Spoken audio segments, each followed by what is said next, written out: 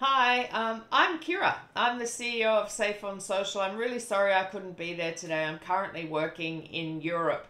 So it's very early in the morning here. I'm not sure what even time it is at the PASH conference, but the reason that I'm making this video is on a really important topic that I was going to present on if I had have been at the session, but I'm not. I'm sorry I couldn't make it this year. Hopefully next. I am going to talk about a couple of really tricky things. So if I do raise any issues for anyone in the room, please remember to reach out to the PASH team, Kids Helpline, Lifeline, or Beyond Blue. What I'm here to talk about is sextortion. It is on the increase, and a lot of people don't even know what sextortion is, although I hear about it happening almost daily in my work at the moment. So firstly, sextortion is a combination of sex and extortion, and that's where the words have merged in together. So it's when someone convinces you to send an image of yourself that's in a sexual kind of context and then use that against you. Or sometimes it can even be a video or a deep fake. There's a whole heap of ways that this can happen. So sextortion usually happens when someone becomes friends with somebody else online, and after a long period of time and a lot of flirting and things like that going on, or so it seems, they ask for a video or a photo of you, or that they say that they've got one, and if you don't pay them a lot of money, they're going to share it. And sometimes they don't even have one, okay? So we need to look at how we can how we can protect ourselves in these kinds of situations if they occur. So the most common, I'll give you a couple of case studies actually. The most common ways that I've heard of sextortion happening is if you have a public Instagram account and one of these criminal gangs sees that public Instagram account, what they'll do is they'll take a whole heap of screenshots of the photos that you've published on that account, whether it be TikTok videos, on a TikTok account, whether they've managed to infiltrate your Snapchat because you've become friends with someone that you don't really know, or they've copied your public Instagram account and created a fake one. And the difference being is the only way that you could tell that it's fake is if they've put like an underscore at the end of your name, or there's been a slight spelling mistake in it. Either way, it can be pretty convincing. And so if a friend of yours has had their account duplicated, it's not hacked, it's actually duplicated. It's a form of identity theft as well. And then what they've done is started sending you direct message requests, pretending to be that person. And then if you got into this little flirty conversation with them because you're into them and you think there's some kind of romantic interest going on that's mutual, and you start sharing photos. They might share a photo that is a complete fake that they've ripped off the internet of somewhere. Usually they'll crop a body from neck to knee so you can't see anything identifying and say, see, this is me, now send me a photo of you. Now, if you return a photo or just send a photo because they ask you for one, yes, that is illegal to do that if you're underage. But what people don't realize is that if you are underage and you are convinced by one of these criminal gangs to send an image, you won't get in trouble with the police if you speak up. We want you to speak up. It is really important that you speak up.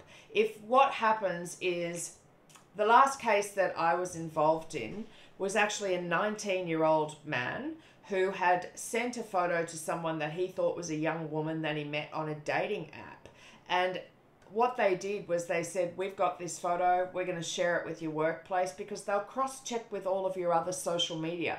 This is why we're not being the fun police. This is why we're constantly saying it's really important to make sure all of your privacy settings are in place so this doesn't happen to you.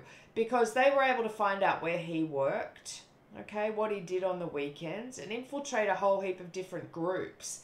And so they said to him, if he didn't start paying loads and loads and loads of money, they would start sharing that image and destroy his professional reputation. So he'd actually paid $8,000 out before he spoke up to his mum, who got in touch with the police and they were able to help. Now, if you're an underage person, he was 19, okay? So that's a bit of a different scenario. But if you're under the age of 18, I've had multiple cases where this happens. I can guarantee you the police are going to help you. You are not going to get in trouble because you sent one of those photos. What they're going to say is that was really silly and that is illegal and do not do that again. And they're going to go after the perpetrators. So it's safe to speak up if you become a victim of sextortion. So one of the other cases I worked on recently was a 15-year-old boy. He actually had shared an image with what he thought was a girl from his local community because the fake Instagram account that had been set up looked exactly like her.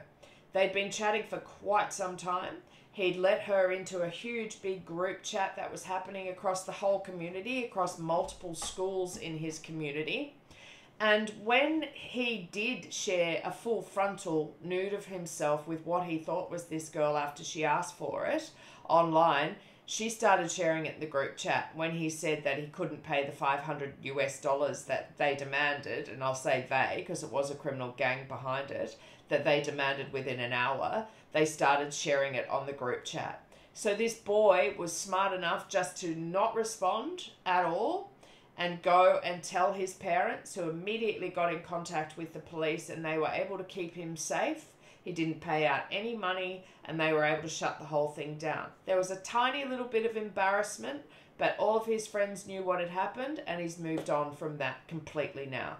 But what we need to remember is that it is safe to speak up.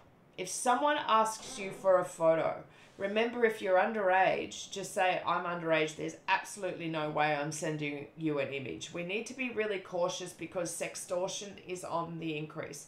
We also need to remember that it is illegal. But I want you to 100% remember that if you do fall victim to sextortion, that it is absolutely safe to speak up. The police are going to help you. You can jump online and report it to accce.gov.au, which is the Australian Centre to Counter Child Exploitation. They help with this stuff day in, day out. It's not scary. They're very, very helpful. I know you're going to feel embarrassed, but don't forget to speak up. That's the most important thing you can do here. If you have a friend who you suspect is talking to someone that they may not 100% know, or you have a friend that is a victim of sextortion as well, make sure that you tell them that it's safe to speak up. Like, this can happen to anyone. I even had a 45-year-old man in the cybersecurity industry contact me a couple of weeks ago because it had happened to him, and he wanted to make sure that he had lodged the complaints and what he had to do in all of the right places to make sure that it can be taken down.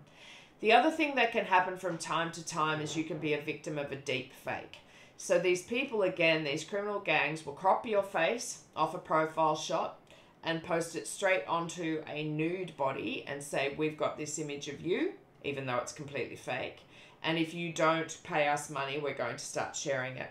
So another tip is always in your profile shots, never have a profile shot where you're up close and personal and straight into the camera like this. Always make sure you're wearing glasses or you put a hat on, your face is tilted slightly to the side. A whole heap of ways that it's going to be harder for someone to perfectly crop your face and morph it onto the body of somebody else.